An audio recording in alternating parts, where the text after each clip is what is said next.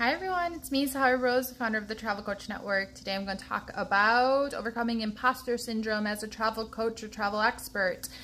Yes, you're probably thinking, well, who am I to give advice, or who am I to start a business or become a travel coach? Like, I'm just a backpacker, I'm just a traveler. But think about it. How many people have come to you with questions, who have come to you wanting to know how you're able to do it? How'd you afford it? How'd you stay safe? How'd you make it happen? All your tips and tricks. Maybe you have a blog that you're writing, or you do videos and you share your experiences. How do you do your planning? Everything.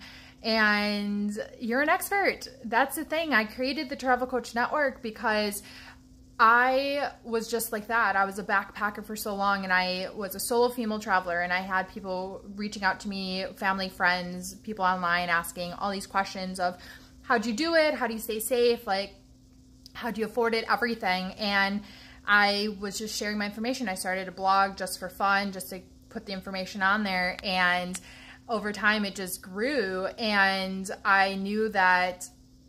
But then I would have people come to me with questions that I couldn't answer. So whether they were moms traveling with their kids, asking for advice, or someone, maybe it was a black woman, asked me for questions about like safety, or maybe it was someone who was of a different race, religion, or it was couples, or something else, something different than what I had knowledge of. And I didn't have those answers, but I knew there was a whole world of travelers out there because I had met them. I've been traveling for so long and met thousands and thousands of other wanderlusters who didn't know they were experts in that niche, in that topic, or that field, or whatever you want to call it yet. So that's why I built the Travel Coach Network, to bridge the gap between the travelers turned experts and those seeking the answers.